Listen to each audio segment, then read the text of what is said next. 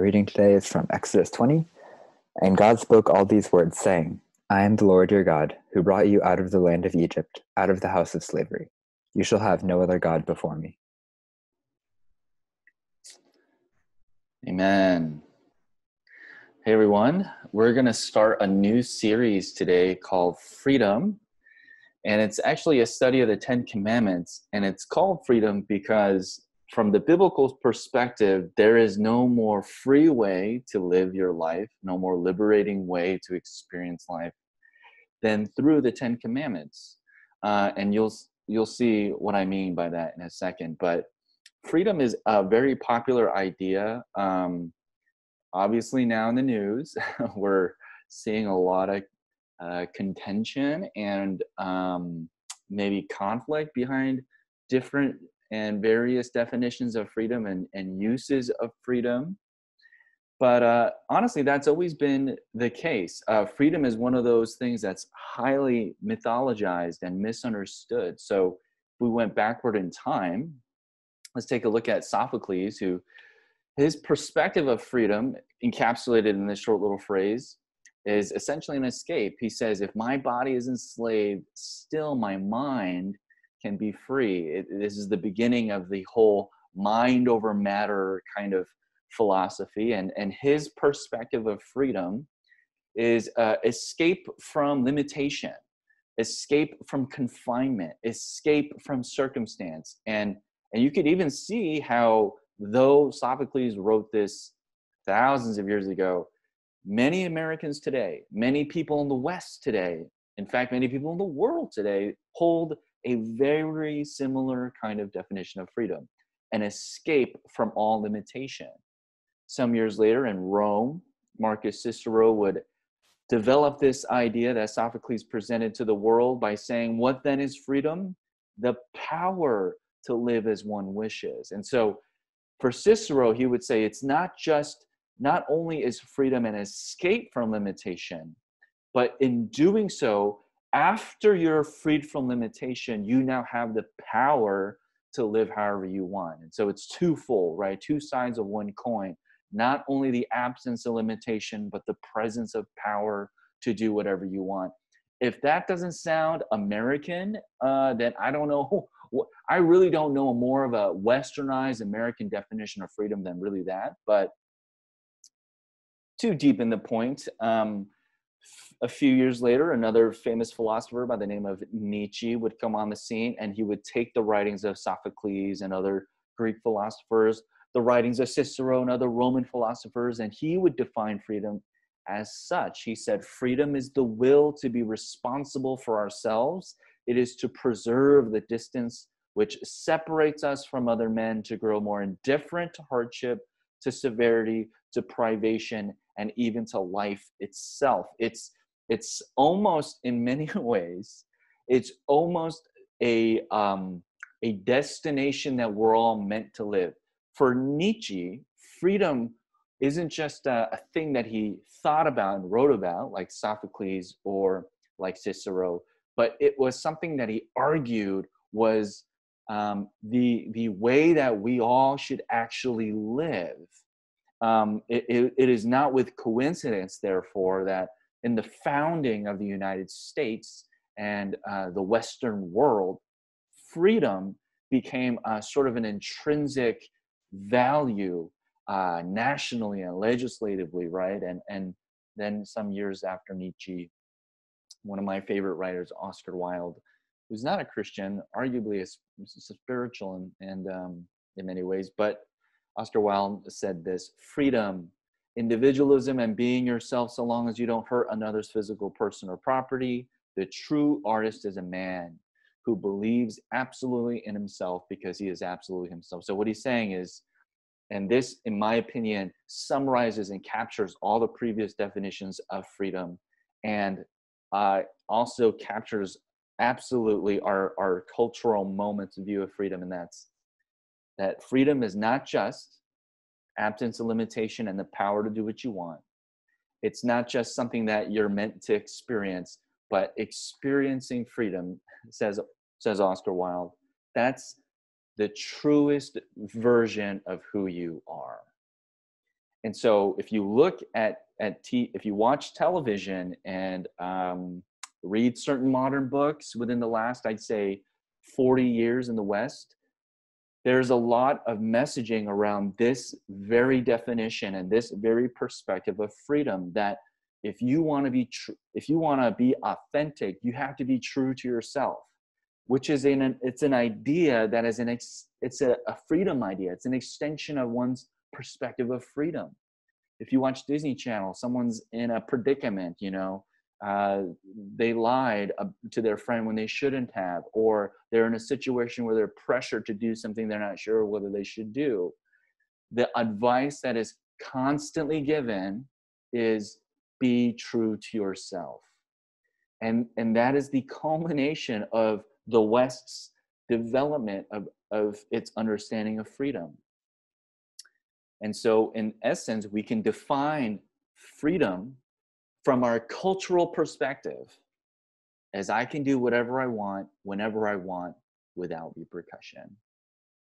Whatever I want, whenever I want, without repercussion. And so if you too, I mean, think about it. If you're in high school or you're younger, there are times when you have thought, I wish my parents would give me more freedom. There are times when you have felt, I wish I had more freedom. And in doing so, sure, some of us, we might justify that phrase by saying, I'm not asking for much, but the logic of the word freedom you're using and implementing when you think that and feel that, it's a very American, Western, 21st century variant of freedom. And in fact, I think that the reason why people have such a hard time with Christianity and with God is because people, particularly in the West, grow up with this kind of definition of freedom. And that definition of freedom is really what made America possible. It's what really made the West possible. It's this kind of freedom that soldiers have died for. And so when you have something like a God who has some contingencies on freedom or limits your freedom, a lot of people resist that and they hesitate to believe in a God like that. And so our culture today, as it pertains to God, either he's denied because he's critical of freedom, or he's sort of twisted and manipulated to be complicit to their version of freedom, right? You watch the news, you see these pastors who are, granted there are a lot of them in the South, they're talking about American freedom of worship. And then they're bringing, they're opening their doors. They're even, there's a couple pastors, I think, who got arrested during COVID, during quarantine, because they refused to stop assembling, right? And so that is the perfect example of exactly this idea of freedom. It's whatever I want, however I want. And as it pertains to God, if God doesn't agree with me, he's out of the picture. Or God, I'm going to make God agree with me. And in fact, I'm going to use God to prove that this is in fact the definition of freedom. But my friends, there is a big, big problem with this view of freedom. It is actually impossible to experience. It is so contradictory that it is an impossibility. Here's what I mean. There are some freedoms that I want to experience in my life. There was a season in my life where I was gung-ho. I was crazy about rock climbing. You look at my YouTube feed, that's all the videos I was watching, different climbing techniques, and that's all I did virtually every single day. Every morning I go to the climbing gym. It's either workout and prepare, and train yourself for climbing, and then in the evening go and boulder and climb, or it's just climbing throughout the day. But every week I would probably go climbing either once a day or multiple times a day. And in order to have the freedom, to experience the freedom of rock climbing, what I would do is I would sacrifice and I would limit myself from other freedoms. So, as much as I love climbing, I also loved really good food. But a lot of good food is not good for you in certain quantities. And so I gave up my freedom to eat whatever I wanted, whenever I wanted, so that I can experience what I thought was a better freedom, the freedom to rock climb. People who run marathons, people who want to experience the freedom of running a marathon, they have to limit out of their lives and confine themselves within what they think are better freedoms. You want to win a marathon or run a marathon? Well, you cannot experience the freedom to eat whatever you want, to not work out, to only go to the gym a certain amount of times per week. You have to limit those freedoms, get rid of those freedoms so that you can experience what you would perceive as higher and better freedoms. And so you can't do both. You can't both experience the freedom to eat, to live on a diet of purely just ice cream and chicken nuggets, and also expect to win a marathon. Those two freedoms cannot be experienced at the same time. So freedom cannot be doing whatever I want, whenever I want, however I want. Because even God himself doesn't abide by that definition of freedom. There are quote unquote freedoms that God himself does not experience and cannot experience. God himself cannot experience the freedom to lie. God himself cannot experience the freedom to contradict himself, to not exist. You see, so this idea, this Western fantasized mythological idea of freedom being the ability to do whatever you want, whenever you want, however you want, without repercussion. And that sense of freedom being who you truly are and what you are meant for is a fantasy. It's a logical contradiction and fallacy, first of all. But experientially, it's a complete fantasy. Instead, true freedom, much like the whole illustration with the marathon runner or being an athlete, true freedom is when you experience freedom within the confines of your design. And this is where the Bible comes in, and as we'll see in a second. I want you to think about a fish. If I got a fish and I threw it up in the air, or I dropped it from an airplane, expecting it to experience freedom, it wouldn't. It would immediately die, because a fish is not meant to experience freedom. A fish's freedom is not experienced in the air. If I took a fish and drove to Nevada and let it out in the desert, it would immediately die. It would suffer and then die, because a fish does not experience true freedom on land. Where does a fish experience ultimate freedom? It's when it's confined. It's when it's limited to water. And in fact, if you ask a fish, how do you like living in the water? A fish would tell you, I would not like to live anywhere else. Please and thank you. Freedom is not the ability to do whatever, however, right, as much as we want without repercussion or accountability, but freedom, both logically and, as we'll see, biblically, is experienced when we limit ourselves to our design. An ice skater, a figure skater, skates beautifully and almost majestically when you limit her or him to the ice rink. And so it is with you, and so it is with me. That's the true meaning of freedom. That's the true logic of freedom. And in fact, if we were to believe in Oscar Wilde and say freedom is really, and Nietzsche, and say freedom is what you were meant for, then this is the kind of freedom you were meant for. This is the definition of freedom. This notion of freedom is really what contextualizes our passage and the passages that will come in the next 10 weeks.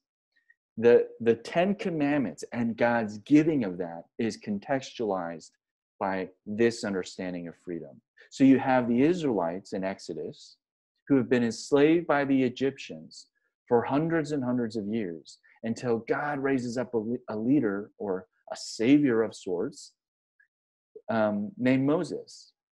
And Moses pleads with Pharaoh, and in a very powerful visually powerful, cosmically powerful way through the 10 plagues. God leads Pharaoh to let his people go. And so Moses then takes the Israelites out of slavery from Egypt, and he leads them into the wilderness through the crossing of the Red Sea. And as they're walking through the Red Sea and past the Red Sea, there's a pillar of fire and a pillar of smoke that leads them, and they are now being led to what God called the promised land. They're being led to the land of freedom, away from Egypt, away from bondage, away from slavery. And so one would think that the story after the Red Sea story, the crossing of the Red Sea, when they make it to the other side, when their pursuers, the Egyptians, are then swallowed by the closing of the sea, you would think that the story to follow is, and then Israel lived happily ever after. They did whatever they wanted. They went wherever they wanted. Because that would be our that would be a version of this story that fits our Western American definition of freedom. But that's not what happens, right? As soon as Israel crosses and gets to the other side, Moses leads them to Mount Sinai. Excuse me. And it's at Mount Sinai where one very important thing happens. In fact, you could say the reason Moses leads Israel to Mount Sinai is for this one important thing, and that is God giving the Israelites the 10 Commandments. So you could summarize the story of Israel in the book of Exodus like this. God frees his people from Egypt so that they can live life under the 10 Commandments. He frees them from Egypt to Sinai for the purpose of finally truly liberating them, giving them ultimate, true, genuine freedom within the 10 Commandments. And so the 10 Commandments, despite what we might think culturally about it, are not barriers to freedom. They are the bridge to freedom. And the 10 Commandments are not meant to stifle your life, but to flourish your life. And the first of which is this commandment right here. Exodus 20, and the entire chapter of Exodus 20 really is about the 10 Commandments. And we find the 10 Commandments in other places in the Bible as well. But we're gonna use Exodus 20's account of the 10 Commandments for the next 10 weeks and study the 10 Commandments in Exodus 20. And in doing so, actually, each Sunday, we're going to send out some discussion questions and review questions for you to think about throughout the week with your family, if you're comfortable with that.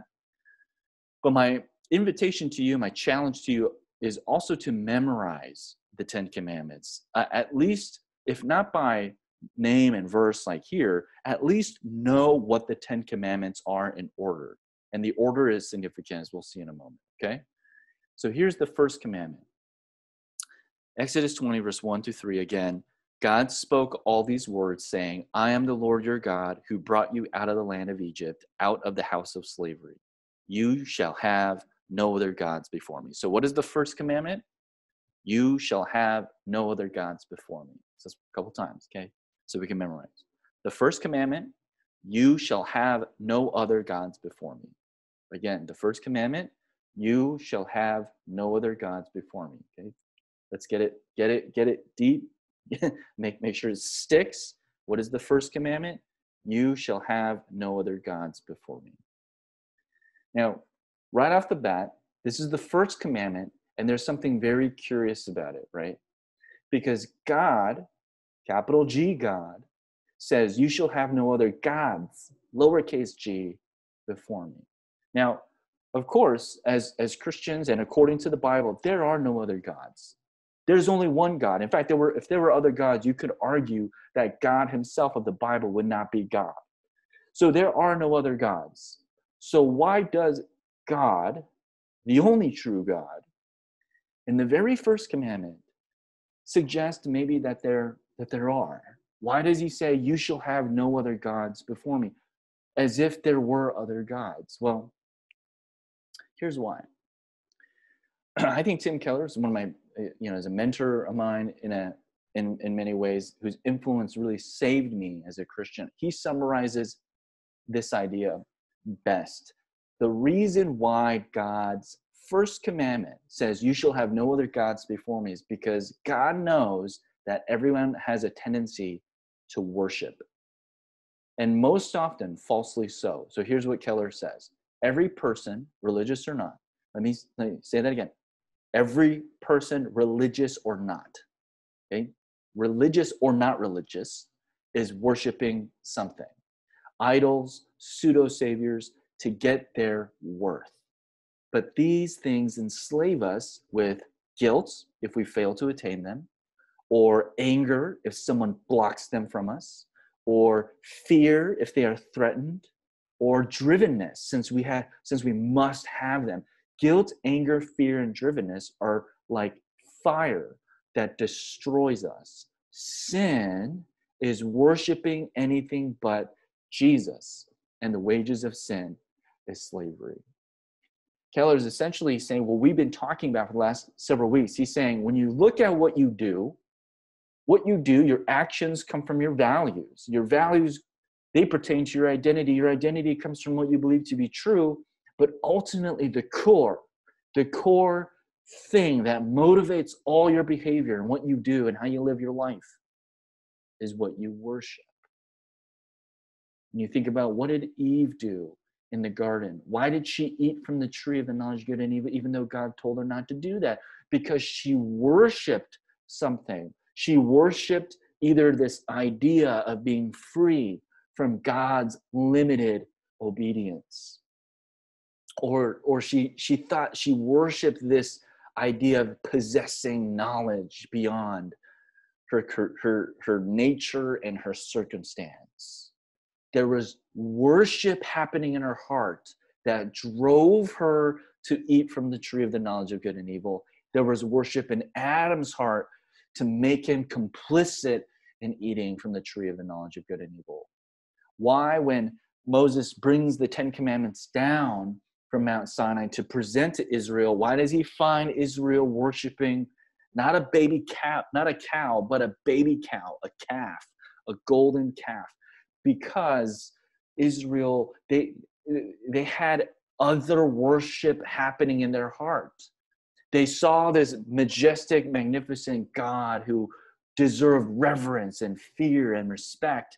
They didn't like that. What they wanted was a tiny golden baby calf of a God that they could control, that made sense to them, that they could manipulate and use for their own good, that would justify them, justify their sinful behavior. They wanted freedom from reverence and obedience. They worshipped, in other words, maybe their self-control. And so if these two examples seem a little like esoteric for you, you're not sure how that's connecting with your life, well, let me just ask you a couple of questions. What devastates you? Because that is the thing that you worship. I use this example many, many times, but there are two people who really are committed to going to the same school. They're both wanting to get into Harvard. And they are incredibly committed and devoted to studying and to getting, they're pursuing the highest level of excellence academically. And they both they're part of the same class, and they both take a final that was necessary to get into, let's say the SATs, for instance. That's the one exam that is to permit them entry into Harvard. One of them, or let's say they both don't get in. One person is very discouraged, but he or she decides, you know what, it's not the end of the world. I'm going to try harder on something else. I'm going to either try again, or I'm going to, maybe go to my secondary school and transfer later or something like that. The other person, when that person fails, not only is discouraged, but they are utterly devastated. They want to kill themselves. They feel like they're worthless. They feel like they're stupid. They hate themselves. They regret ever existing. That second person, while the first person, you could say it has goals or has a vision to get to Harvard, the second person worships Harvard. So what devastates you? If you're dating someone and you break up and your life falls apart and you want to just die, it sounds like you worshipped that relationship. Or how about what infuriates you? If you're running late and there's other stuff, either traffic lights or other people that you're waiting on, making you more late, and you get furious, you get livid, sounds like you worship not just being on time, but looking impressive, maybe. Looking like somebody who has their life in control, who doesn't show up late. What infuriates you? And it could be a good thing too. If racial issues infuriate you, it sounds like you worship race issues. Or how about this? What captivates you? One of the things Keller talks about when he's teaching his congregation to think about what they worship, knowing that all people worship something.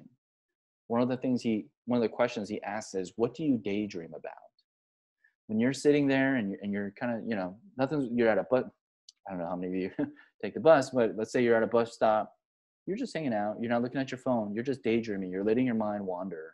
What do you wonder about? When you're going to bed at night, you start dreaming about stuff.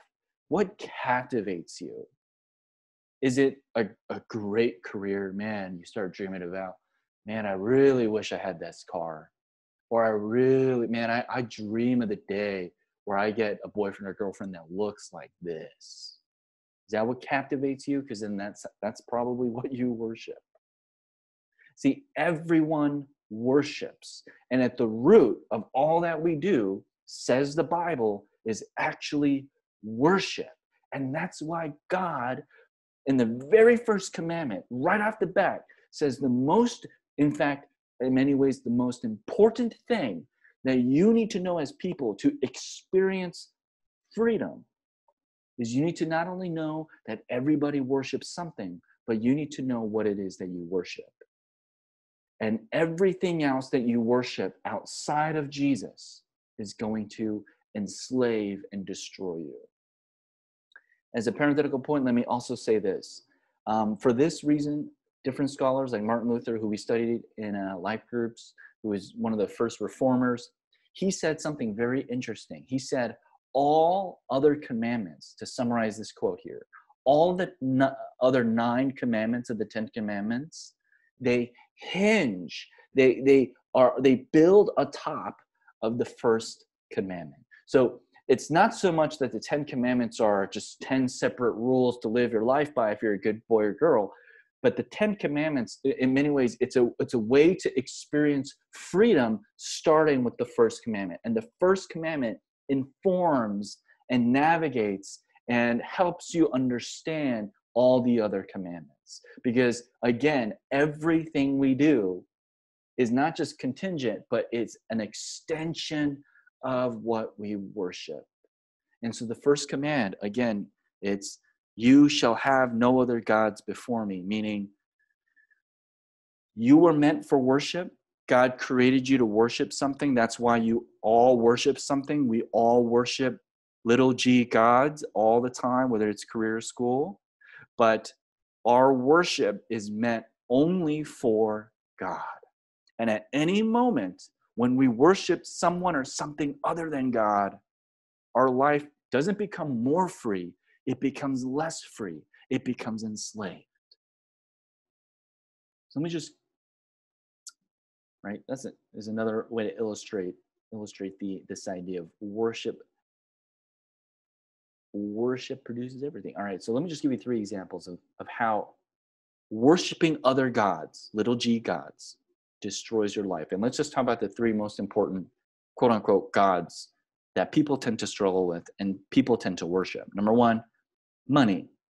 If you worship money, and this is what I have seen as a very contemporary example of someone who worships money, ultimately your perspective of human dignity is destroyed. So I have some friends who worship money, and money never, ever, ever, ever lets you know that you have enough money.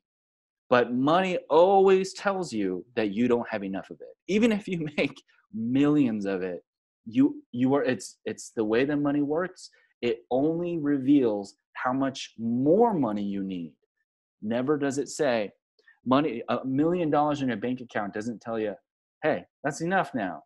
No, but $1 million in your bank account tells you, here are things that you can purchase with $1 million. But here are things you can purchase with $100 million.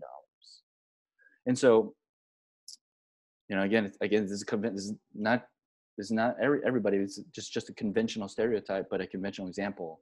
How many parents, because of their worship of money, were not there to raise their kids? How many people, because they worship money, have lost friendships? I've seen families, siblings, hate one another, not even talk to one another because of money.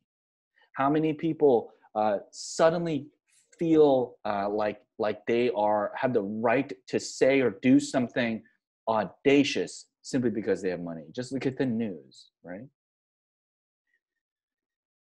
Money does not, the worship of money doesn't liberate you. It actually enslaves you. It enslaves you to getting more of it, to protecting it, to hoarding it. Or talk about sex. For those who worship sex, inevitably, again, this is not everybody, but a conventional example of this is people who worship sex are constantly obsessed with how they look, with their body, with dressing in a very specific way, looking, being under this body weight, or having this much BMI, or working out this many times. If your worship is sex, you're going to destroy yourself for the sake of looking more and more attractive to the other sex. Or if you worship power, and a lot of people, when they think of power, they think of like I don't know, they think of like the Avengers or something like that. No, that's not power in a more sociological sense. Power, you could even say, is like influence. It's capital, it's leverage. And people who worship power are obsessed with how they look in front of other people. They're obsessed with their influence on others. And so one of the primary ways people try to attain power in society is number one, particularly in Asian American communities, is you go to a better school than so-and-so. And that's power. Or you drive a better car than so-and-so, or your house is bigger than so-and-so's. And so that's power right there. It's also money, certainly, but it's power. And the more that you worship power and influence and leverage, you're going to destroy yourself. You're going to destroy your family. You're going to destroy your friends and your friendships and your relationships to get more power, to get more influence, to get a bigger house, to get a wealthier car, to work for a bigger company, to get to a better college, to have more clubs on your resume than so-and-so. Everybody worships something. And therefore, the first commandment that God is telling us is, you shall have no other gods. You shall not worship anyone or anything other than me. Because when you do, you don't become more liberated. You become less liberated. You don't become more free. You become less free, because no one is worthy of worship other than God. And no one is worthy of worship other than God. Because God, unlike all those other things, money, sex, and power, though he deserves it right on his own, because he pursued you while you were worshiping other things other than him. He, right here in verse 2, he says, I am the Lord your God who brought you, I freed you out of slavery. I freed you from slavery, and therefore now will you worship me.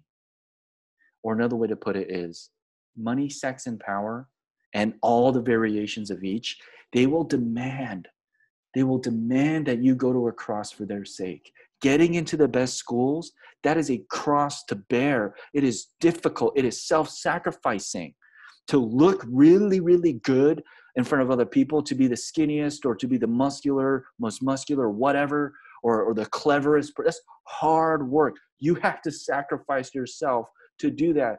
Money, sex, and power, and the variations of each within themselves demand you go to a cross for their sake, but only Jesus has gone to a cross for your sake. And so who else is worthy of worship but him? Christianity, it doesn't begin with good works. Christianity begins with godly worship. That you would worship he who, though you were worshiping other things and other people, sought you, purchased you, died for you on the cross, so that the attention and focus of your worship may change unto him, so that as you worship him, you may experience true freedom. A kind of freedom that can never, ever come from worshiping anything and anyone else. Freedom that you were meant for. Freedom that you were designed for. Again, freedom that only comes from having no other gods but God alone. And as a more practical application point here, how do you know that you're worshiping Jesus above all else? Well, I'll let Pastor John Piper speak into this. This is his perhaps most famous quote of all time. He says, "God is most glorified in me when I am most satisfied in him."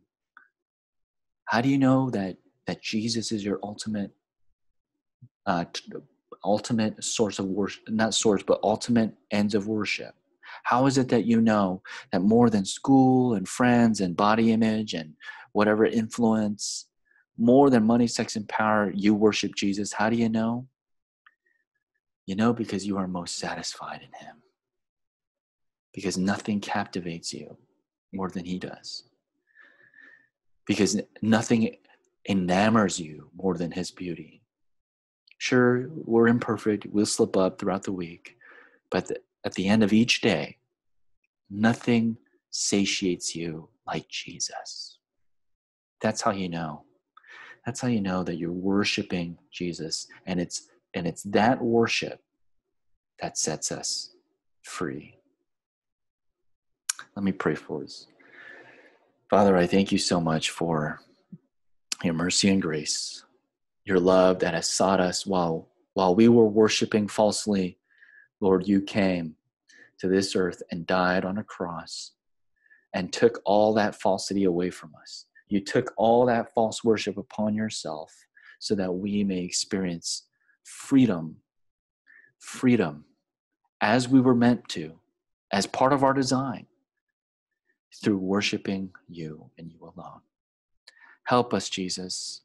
Holy Spirit, will you purge false worship from our hearts? Purge false worship in our midst, in our families. Protect us from false worship. Instead, lead us, Lord. Lead us by this command: you shall have no other gods before me. Help us to worship you and you alone. In Jesus' name, amen.